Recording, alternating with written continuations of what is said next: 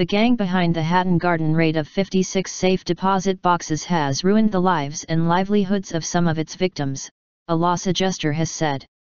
Rick Marchant told the BBC it was mainly small businesses that had been hit by the burglary at Hatton Garden Safe Deposit Ltd in London over Easter. He said he was dealing with 7 clients who had lost items with an estimated value of £2 million in total.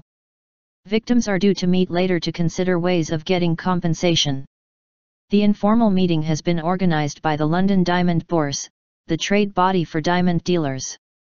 An official for Bourse said they would consider if there was merit in appointing lawyers to help recover their money and if people who had lost out would contribute to the costs involved. The discussions are expected to focus on whether there is any hope of successfully suing Hatton Garden Safe Deposit Co. and the Metropolitan Police.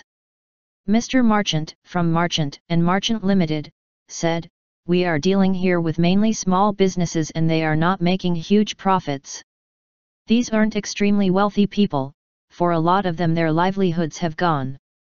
All of us might be forgiven for thinking how audacious, how clever, but what the gang has done is ruin the lives of many people within the Hatton Garden jewellery quarter."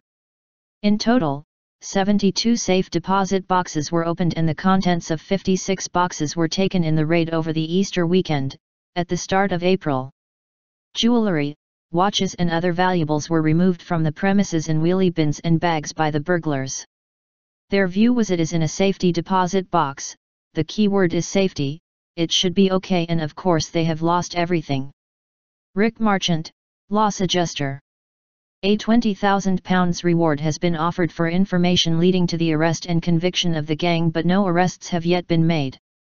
"I have been told by individuals I have interviewed that they have had friends and colleagues who work in the quarter with them, grown men, hardened dealers. They don't know what to do because of course some haven't insured at all," Mr. Marchant said. Their view was it is in a safety deposit box, the key word is safety, it should be okay, and of course they have lost everything. Mr. Marchant said for those who were not insured, the chances of recovering their sums were pretty remote. He said their only hope would be pursuing a recovery if it was found there had been negligence in terms of the security of their items. Mahendra Bhavishi, the director of Hatton Garden Safety Deposit Ltd, has previously told the BBC he had no clue if the multi-million-pound raid could have been an inside job. He said he was puzzled and surprised at how the burglars managed to get past the security measures.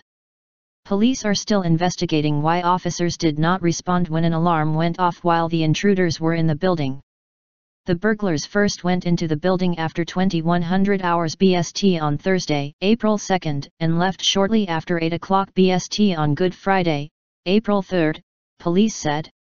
They returned to the scene soon after 2200 hours BST on Saturday, April 4 and were recorded on CCTV leaving the premises at about 6:40 BST on Easter Sunday, April 5.